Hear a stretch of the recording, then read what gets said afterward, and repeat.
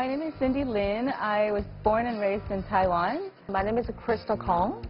Actually, I was born in China mainland for sure. My name is Grace. You can see I'm typical Chinese.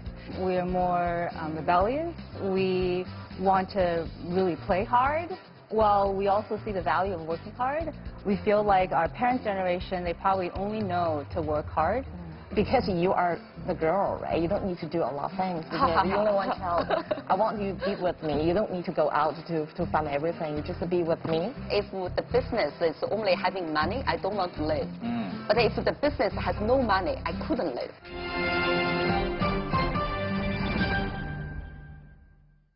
Hello and welcome to this edition of Crossover. I'm Ji Xiaojun. Hello from Beijing, I'm Louisa Lee. And today we'll be continuing our discussion about Generation X. Yes, indeed. We're exploring the mindsets and the viewpoints of the people of this generation. We're now in a studio full of ladies. Yes. And we're having a really heated discussion about this generation. It's not the same idea of Generation X that you might have in the West, but we do have a certain group of people in this area, in the region. Maybe, okay, we can also refer to that as Generation X, as we've been experiencing all these social and economic changes happening here in China. Let's get down now to business, real business. Let's get down to specifics. When we talk about this generation, we might have different ideas about this topic. Money management. It's known to the whole world that Chinese people love to save money. To save. And they're good at it. I'm not good at what it at all. What is good and what is not? Basically, you have to make a plan, or how much, what is the percentage I of the think salary? from an article I read, it was 38%. They save 38%, Chinese people. How much do you save? I save maybe 5%. So I'm below the bar. That's the American style, right? Yeah. In America, it's about 3-4. Do you save 38%? Yeah, I don't know. You know. So the saving rate is pretty much like 38%. You're right, with Chinese society, and 3-4% with Americans, and even less with Japanese. I'm quite surprised with that data. Yeah, me too. With Japanese. Maybe because, you know, living expenses is very expensive in Japan, I'm assuming. Question number one, do you come from a family with the tradition of saving up a lot? And question number two, do you do the same? Absolutely, yes. I still remember when I was growing up, my grandfather had this bag of toilet paper that turned yellow. He didn't even... Not only saving up currencies. Totally. It's important. Even paper. Even toilet paper. Because I guess back then in his generation, maybe it was so scarce that... Came from difficult times. Totally. And so he felt even bad to use paper. I actually don't know how he went to the bathroom. But he would even save paper. And so that's how I was growing up with my grandparents. And my parents were also very frugal, but they were already a bit more open about money. I was told, I remember my mom always remind me, you can save everything else, but do not save on your food. Meaning when I'm in school, she wants me to have proper nutrition, right? So she reminds me, do not be too thrifty. I have grown up knowing the importance of saving money. So, same practice? Totally same practice. I'm not a big spender at all. I'm wearing a 30-year watch. This is probably more than 7-8 years old. All my stuff is from your grandparents. Maybe not. But I don't spend much at all. It also affects your spending habits, right? Basically, I mean, yes. It doesn't really matter how high your bank account number is, but you will still have a second thought when you... I think it's probably why I left the consumer packaged goods company or industry, is because I'm actually not big on consumption. Right. But spending to us is different. Spending on ourselves is one thing, but making donations is a completely different thing. So I was brought up in a very generous family where we always make sure that we donate a lot of money. So it's completely two different things, but we are a very frugal family. Right. Big saver, my parents. Yeah. It's crystal clear. Very clear. How about you? Well, I'm not. Well, because I start up my own company, and I almost put everything. And in a company in the beginning, so That's different. That's different. Yeah. You put into business. You're not Right. buying something Well, for yourself. but you know what? When I was in Canada, we start to work, start to earn some money by my own, and feel very excited. I get a lot of money, and So that was the family tradition is still like the same, you know, like old Chinese families. Well, my parents are just so traditional for this. They still said, like, I leave this to you. The reason I save this because I won't leave all of them to you. They still have such a sense for that. But for myself, no. Well, when I was in Canada, I started working, and I found out everyone around me don't have any saving. And they have the credit card, and every credit card not really pay off. So that's a different habit. There's a lot difference, like compared to traditional Chinese. I thought you were saying to your parents, it's great you're leaving everything to us, but it's just not enough, you know? Yeah, try even harder. You got it.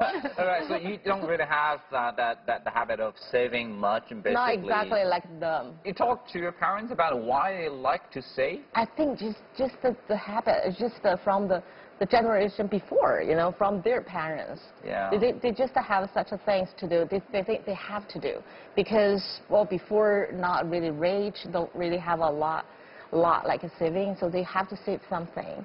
You know, maybe when they get old, maybe they have to go to hospital or everything. You know, they feel like a safety. You know, they feel like a security. It's an insurance, yeah. Yeah, they feel secure. Your parents were born in the 50s, late 50s? 53, I think. Yeah, early 50s. Right. So again, the ones born in the 50s, they Yeah. are the generation who've been through all these political turmoils and all For those sure. difficult years. For sure. And Yeah. then you can imagine why they wanted Yeah, to save yeah, insurance. Yeah. Grace? So my parents, they want to save, but they have nothing to save. They've been always fighting with making the ends meet and also with some family issues. So they didn't really save much at all. Come to my generation, I think I've been through like working extremely hard, then earning money and saving it. But then I passed that period of my life. So then come to the next phase. At this point of my life, I don't see saving as the best way to treat money. So all the money should be in the expansion of the business to generate a much more profit, income, and growth, but not into personal earnings, like Cindy just said. Even for the business later on, we will put all this in a foundation to really helping the people for the mission that I've been set up for the company. So I think it's you go through have and then you don't need it. But if without having it, I think you will be struggling, still thinking saving money as much as possible. People has to go through a curve. But the thing is, I mean, there are reasons for what people do, right? I mean, you do saving for a reason. You do not do saving for a reason. Right. Like, I guess in the West, the social welfare system and everything is in position. If you meet a crisis, and financially speaking, then probably you will be supported. If you pay your monthly, I don't know, package to support yourself, and then when something happens, an emergency happens, you have something to go back to, right? Right. But if you are the generation who've been through all your parents' generation, they've been through all those Difficulty and difficult unstable times. years, exactly. And You need that for a naturally sense of security. Exactly. Exactly. But actually, a lot of people say the Social Security is much more guaranteed overseas. But I've been living in U.S., New York for many years. Actually, in U.S., for the majority of the people, it's not that guaranteed. The Obama policy doesn't really cover, and not anymore, cover the medical spending. And also, they don't really have a great pension for most people. Of course, for the elites, it's different. But then, in comparison, in China, even you don't have much saving or the government sponsoring what you need for, but you have families. So in China, if my relatives, not even the parents, if they have an issue, I will help them. And the same, if I have issue, they will help me. So it's the big family. It's kind of like a real society security. But when it comes down to, say, luxury goods, you know, all these designer brands. All these new technology, new gadgets. Exactly. would you hesitate actually if you do really like them? Would you hesitate spending any money on that? Yeah, go for it. Go for it. I thought you would say, yeah, I would think about it. Go for it. Why not? Yeah. Because, well, for our new generation, like our generation, people don't really really save the money for the thing they want. They spend it first, and then they try to think about how to earn money more. All right. You know, different thinking. Totally different thing. So I think that's better, isn't it? Because when you... No comment. Not only for the fashion generation, not only for the fashion or... No, I'm the moderator, so no comment. So I think that's a change from the mind, but that's a good thing for the new people. Yeah. So you wouldn't, if you really like it, and you would just go for it. Yeah. And that's the trait, like for your generation. Right, because you do have such ability to earn more money if you want something good. It's more about the confidence in the future. You believe that you can make more. That's why you don't mind spending that kind of money. I mean, that's a different kind of thinking. Yeah, like you feel more secure, actually. With the bags. Yeah. Well, if you have something good. All right. That's like a new incentive to make you work even harder since you spent that, right? Yeah. You need to pay for it, right? What a philosophy. It's like a loop. Grace, what about you? So I went through a period of time that I bought all the luxuries. I used to have like 200 shoes and close 100 bags. Wow. But at this point, I actually buy nothing. A little bit like Cindy. It's not 30 years watch, but it's a 15 years skirt. So I don't spend anything at this point. I don't even give myself salary. So no spending and no going for anything. Yeah, you bought all these luxury items available at the time, so you... Exactly. You spend all the money in 1 year, and then you need another 20 years to use them. I earn them. Earn money. The good point is, when I was in Switzerland, when I moved back, I actually leave everything away because I realized it's really the happiness rooted in simplicity. So what were the main factors at the time driving you doing all those purchases? Just out of a very simple family that you never have the luxury to afford. So you want to have that experience. You can afford these things. But actually, after you getting a lot of things, you realize it means actually nothing. It's no fun. So it's buying experience and not buying things. It's basically it's a compensation for what you didn't have when you were little. Exactly. Okay. There was a book about 10, 15 years ago called Live Rich, Die Poor. Okay. I think there's a certain truth to the difference between our last generation globally versus our generation. Is our last generation, to a certain extent, Chinese or non, they want to leave something, inheritance to the next generation.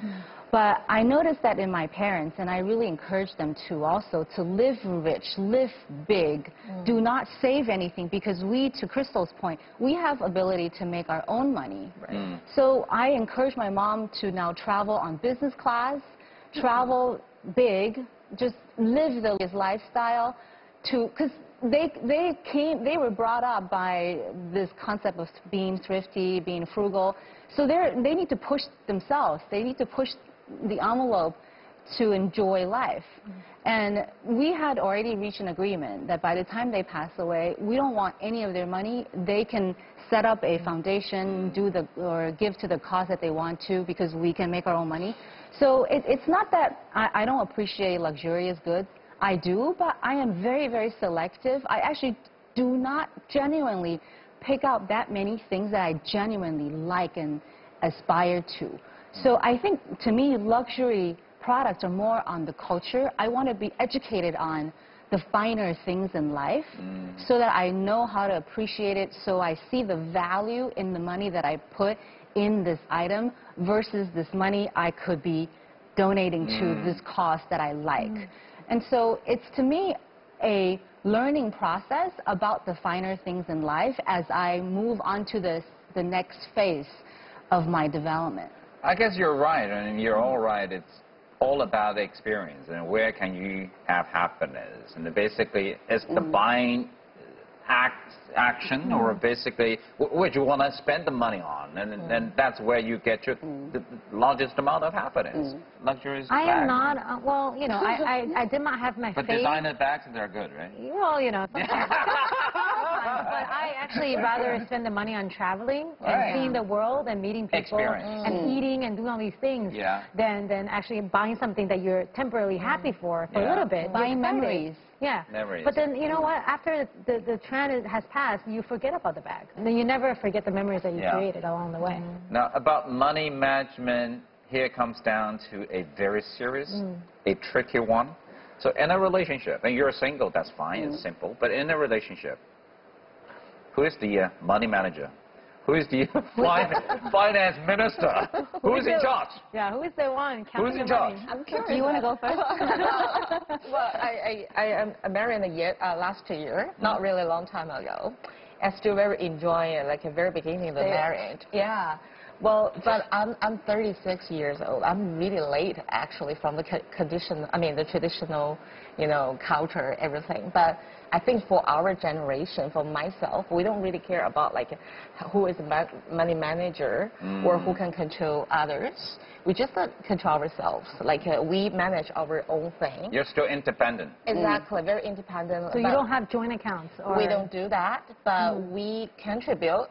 Like we do a lot of things together, and eventually, well, of course, now we start up the company. We don't really have a lot we personal the savings. Same thing. We don't really have a lot of money left. But the thing is, we can just do everything together. But eventually, I think that would be still the same. Oh, what about the parents? Your parents? Do they? Is your mom the one in charge? At the beginning, my mom is the charge, and I think right now it's my father. How come? Yeah, I think probably father thinks they can do better than her. Or maybe your mom says, after all these years of tests, yes, I'm okay now. That's the power. Yeah. That's the power. All right. Whoever in charge of the things, you get a better power than other people. So yeah, that's the family thing. No, the thing is that that's a burden, basically. You have to manage the wealth of the whole family. But usually, well, and that's for the family, not for personal use, right? But exactly, but you still have the power on hand. Well, yeah. Okay, that's why you keep it independent. Oh, exactly, that's the way. Okay. Keep the power. Yeah, Grace? So when the time I was married, I married a Belgian, a European, so they always respect the independence. So we manage our own money. And that's why we say we go Dutch, right? Yeah, we go Belgian. Even better. Yeah. So now, of course, I'm on my own, so I manage myself. So that was not the reason why you separated? No. Yeah. And your parents' generation again? Mom. Your mom. It's always like the mom Always, yeah. who is in charge. Is that how it is in Chinese culture? Usually the woman in the family takes care of the money? Yeah, on the surface. Yeah. My mom takes care of our family money. All right, so Right. again, Chinese culture influence. Yeah. Right. What about you, Cindy? My mom also. Yeah? Was also my grandmother. So for 2 generations. So it's you. No. Until me. I don't do. Not inherited. I don't do family finance at all. I am so fortunate. I have a wise husband who carries the burden. Again, that's a pressure. That's burden. That is the pressure, and I appreciate that that he does that. If we come down again to the general picture of money management in the Chinese family, maybe of this generation or, say, a later generation, is it common now, say, people stay independent after the marriage, or basically there are different ways of doing this? You know, you have a joint account, you have one, you put everything together in one account, and there is one in charge. So what's the picture like now these days, say, for the younger generation? Yeah, well, it's very special, actually, especially in Shanghai, Beijing, because we spend a lot of money, especially for the young couple family. And when they have the first child, they spend all of the money on it. Sometimes they even have to borrow something from their parents or everything. So not really exactly who manage money, because everything's done. It's not enough. Yeah, exactly. It's Not done. enough It's all anyway. done. Yeah, so we did, well, I found a lot of people around me, my parents, my friends, everyone, I don't see they really manage any money right now because that's the special case. To manage money, that's one thing, but who is in charge? Who has to say? That's another. Yeah, but first you should have some money left. To manage. Yeah. That's a good point. Yeah, you manage to have some money managed. Yeah. That's a special case for a lot of people right now in a very big city in China. I mean, sometimes it's pretty Chinese. Very Italian. If you look at any you do TV programs. If you look at some TV matchmaking TV programs, and sometimes the guy who came to that program to show some gesture of sincerity, they would say, here's my bank account. If we get into a relationship, you can be the one in charge, and I can just give everything to you. You're the one in charge. That sounds so practical. So practical. Practical is a good word. It's all about money, right? It seems we're not coming down to that point where we're going to talk about relationships. All right? Okay, let's take a break. Let's take a break. Think about it. Take a break. And to find out more about our show, make sure you follow us on Instagram and Facebook. We'll be right back.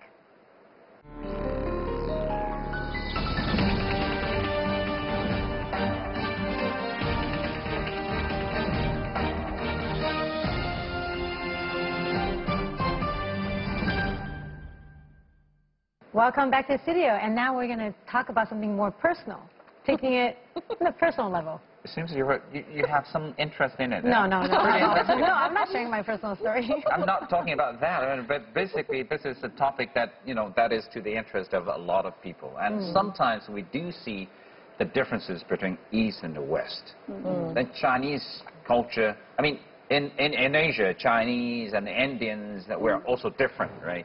But again, if you talk about the Chinese family, say, we touched upon it a little bit before the break.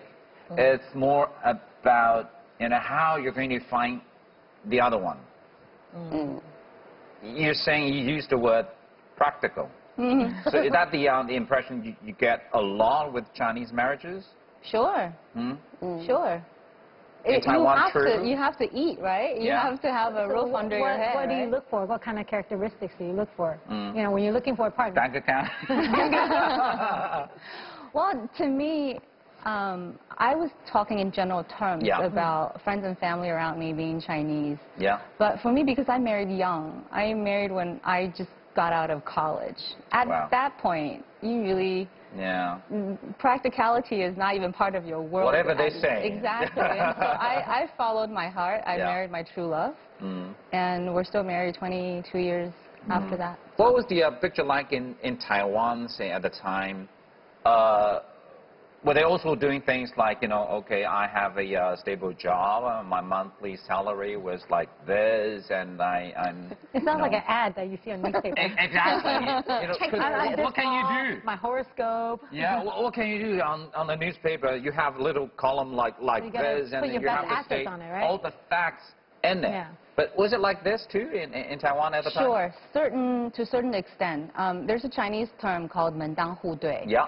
Family and family needs to come from similar social status. Yeah, that's what they call matchmaking. You have to match, right? Exactly. Yeah. And so there are a lot to it. And then to Taiwanese families at the time, it is expected for the son's family to provide housing for the bride. And it is expected for the son's family to put forth a banquet for the wedding.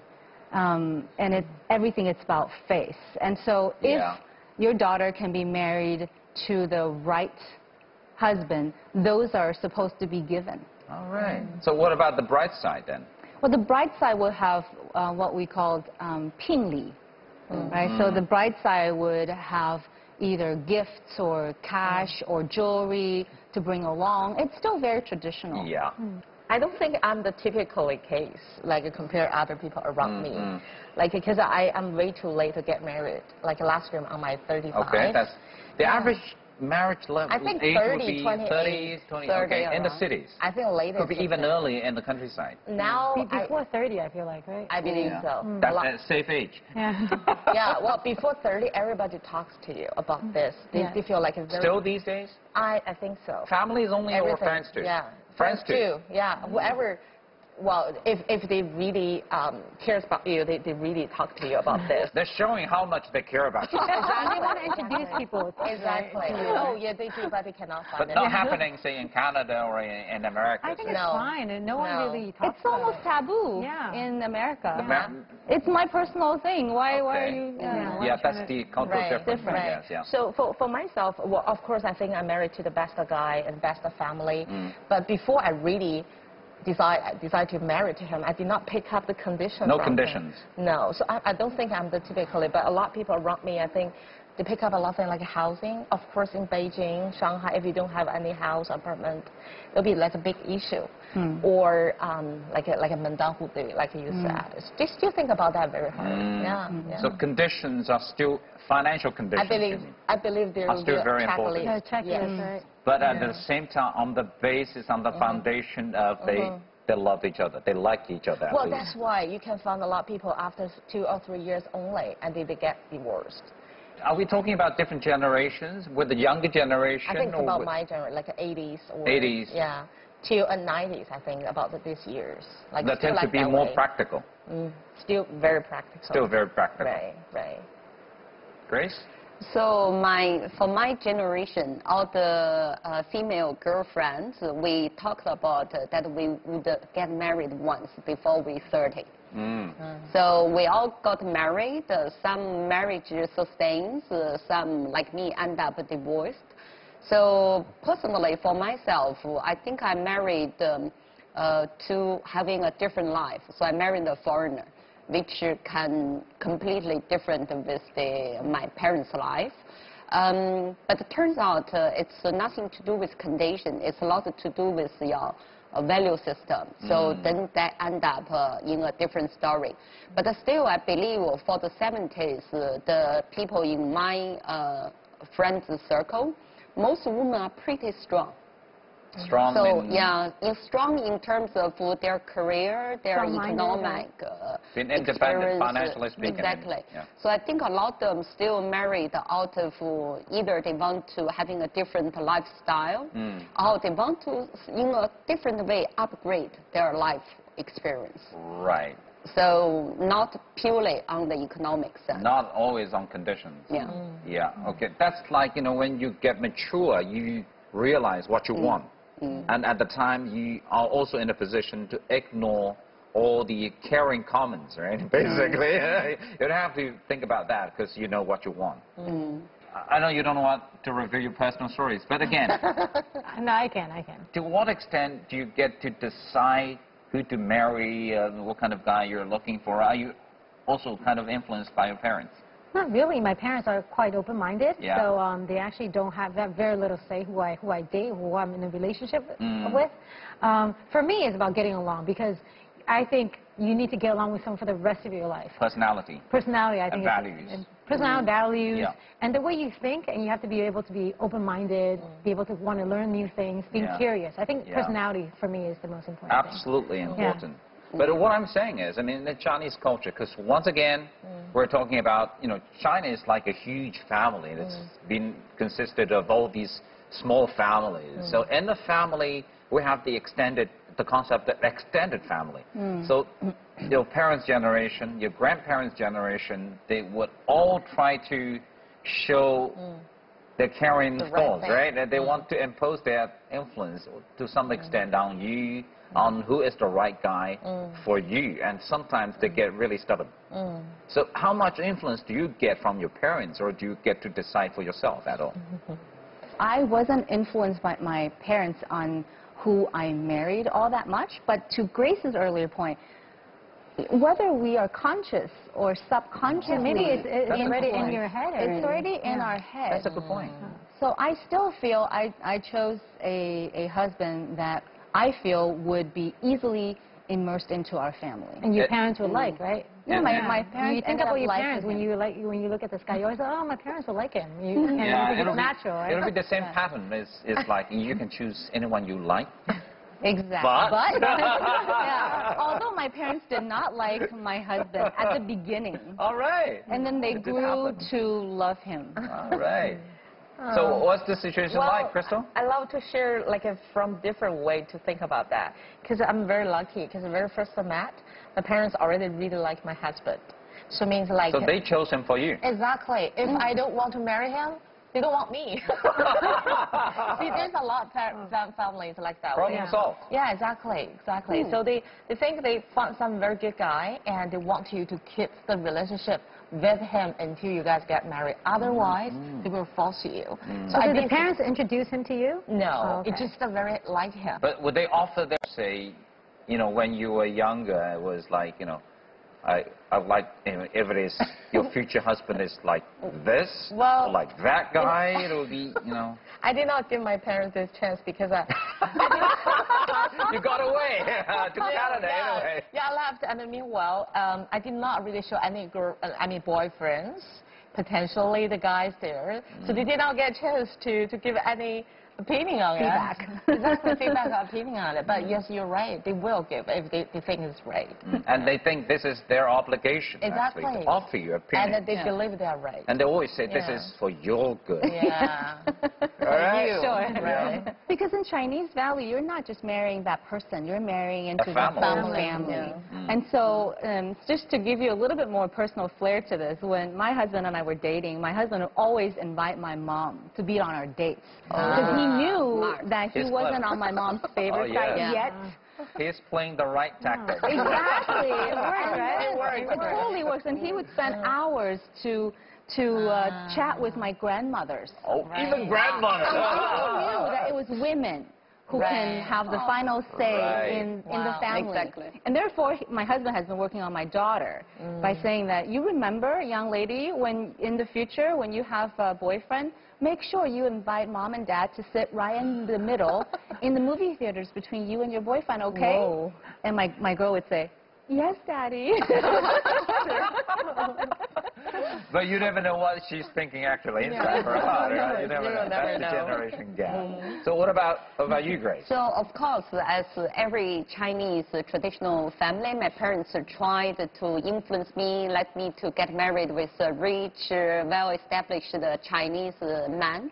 But then I decided to marry a foreigner. But actually, before we got married, we lived together for 3 years. My parents think that's the shame in their life. Living together without a certificate. Exactly. So then the time I got, the very beginning they dislike a foreigner, but then they most dislike the fact that I live with a foreigner without marriage. So they've been pushing me to get married, and also my ex-husband. But then when we get married, my parents actually like him more and more, since it's already son.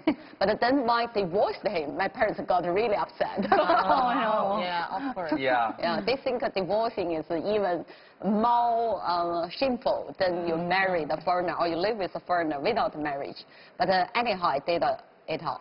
It's a decision purely made by you. Yes. Who you like to marry. Yes, and the time I need a divorce and the time I want to live by myself. Did you even consult them? Actually, I just told Cindy, after we lived 3 years together, my ex-husband always kind of enforced that we should get married, and eventually I was being pushed.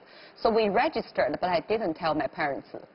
So your husband a long period of time. He's more Chinese than you. I think he's more traditional European. Right. Which family value is very important for them. In other words, sometimes you might have a misconception about what it's like in the West. And sometimes the basic values are the same. I actually see more similarities between European cultures and Chinese cultures. I do see a lot more differences between U.S. culture and Chinese culture. All right, all right. So now let's move on, since you got married, and then let's talk about kids. Again, in China, we have this one-child policy, and these days we're now seeing more couples who decide not to have any child. Or with the policy, now you're allowed to have the second, actually they choose to have a second child. So what is your thinking? Because with the tradition, we tend to have children. The more, the merrier, with the Chinese family, right? So what is the situation like? Crystal, you're the youngest. You go first. Well, I don't have any child yet. Yeah. But I'm going to have two, I think, at Two. least. I really think we will have some children. Why two? Why do you think two Well, is a good you know, number? one is just so... I don't think one-child policy is right, especially for now. When I get age, when I have to take care of my parents, my husband have to take care of his parents. We got 4. Yeah. And to take care, and we think about it, how can we get together eventually? Now we're in Beijing, and my parents in Dandong, and his parents in another city. So we think about how to get together.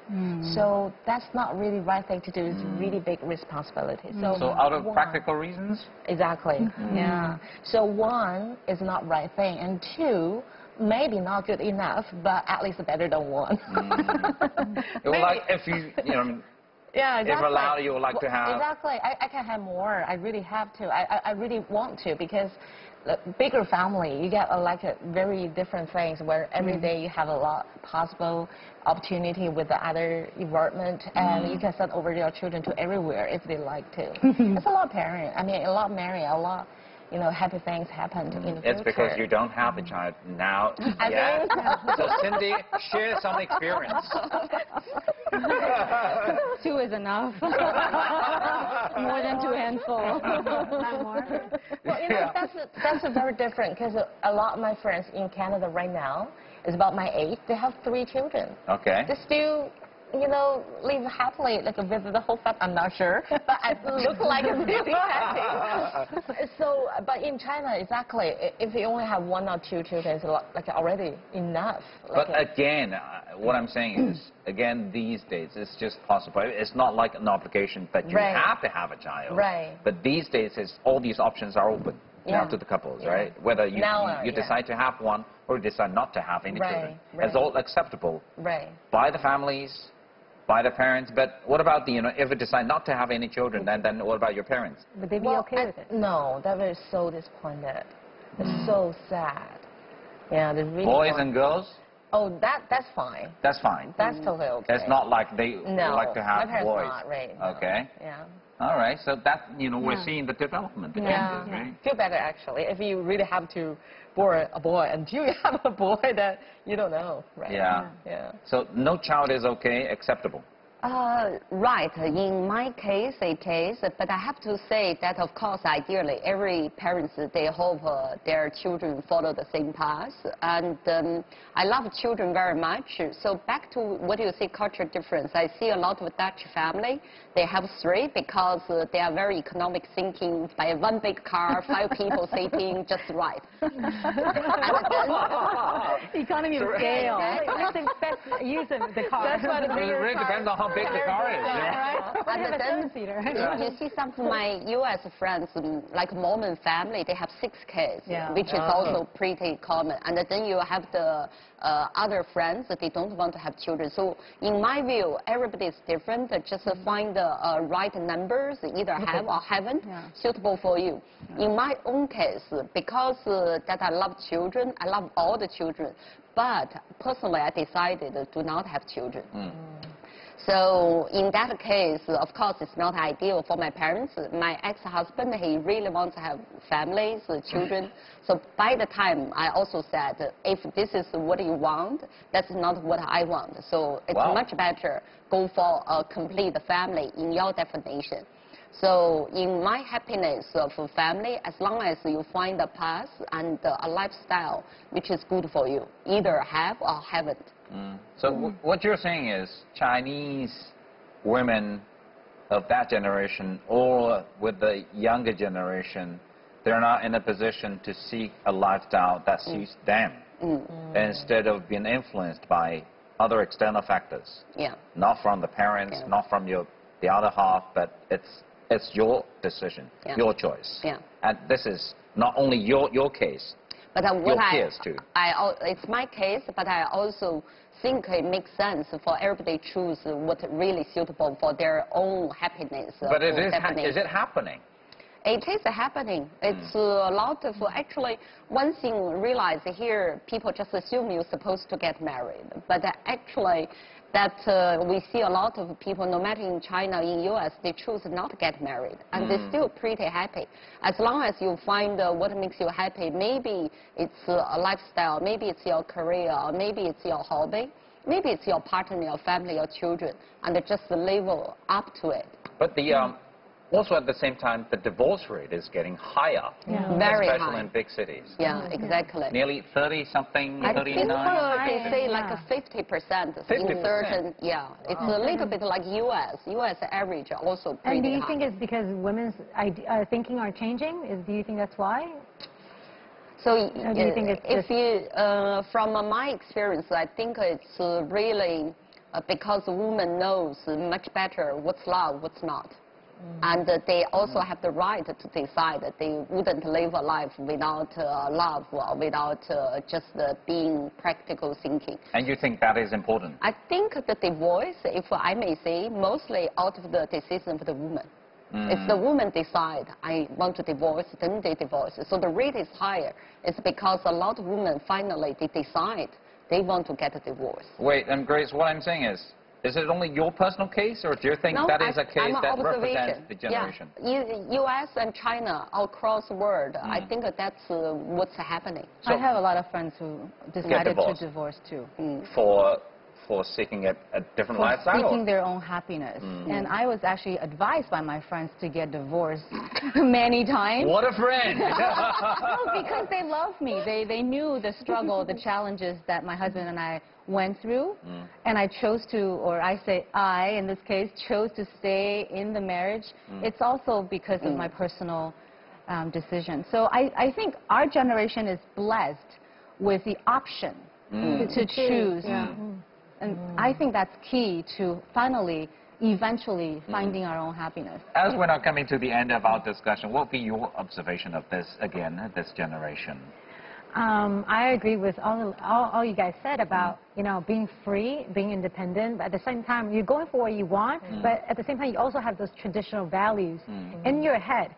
So while you're chasing your dreams, you're also grounded at the same time. So you're not really doing everything and not caring about anything, all the other consequences that come with it. I mean, if you call this a Generation X, do you think this generation is much different from any other generations at all? I can't really compare it to, I feel like I can compare it to the next generation, the younger generation. I think it's quite different. I think the younger generation, I feel like they go for what they want, and maybe they don't think about, it's more like living by the day. So I think it's slightly different, So more differences or more similarities compared to same generation of a different region, different country, or different generations of the same culture? Being a overseas Taiwanese American Chinese, being in China right now, I feel China today and the people who are growing up on this land takes a lot of similarities when I was growing up in Taiwan. Because once again, the economy is booming, the country is opening up, opportunities are plenty, nothing is impossible. Those are all the things that I was familiar with when I was growing up. So I do see a lot of similarities in this way. But other than this, I hesitate to make too much generalization. Well, yeah, we see a lot of difference right now, especially for a lot younger people now. We hire some people already born from 1996, so only 22 or 23 years old. They're very different. But I think the core value in China is still very similar. Because black links to everything in China. Because if you are from one family, everything should be very related. So even you are born from 2000 or 2015, whatever, but you still from this family, from this culture. So everything will be related, not really exactly changed. But the core value is still same, I think. Well, I can tell when I return back to China after 10 years, well, a lot of things changed. Buildings, everything's changed, but people not really changing a lot. So we may take different forms, but the basic values are still there. Yeah, believe so. Yeah, well, we have to believe the power of culture sometimes. Right. Believe it or not. So in the end, we may say, feel it, no, go for it if you feel it. That's what we're looking for, right? Exactly. Experience and your happiness, your inner happiness, inner peace is the most important thing. Yeah. Indeed. Right on. All right. Indeed. Okay. Once again, thank you very much, ladies. Thank you very much. For your time. Thank you for and doing for the sharing. show. Yeah. And thank you for your sharing. We didn't get much of your story. Yeah, it's all ladies. Ladies edition. And thank you for watching this episode of Crossover. We'll see you next time. Bye. Bye.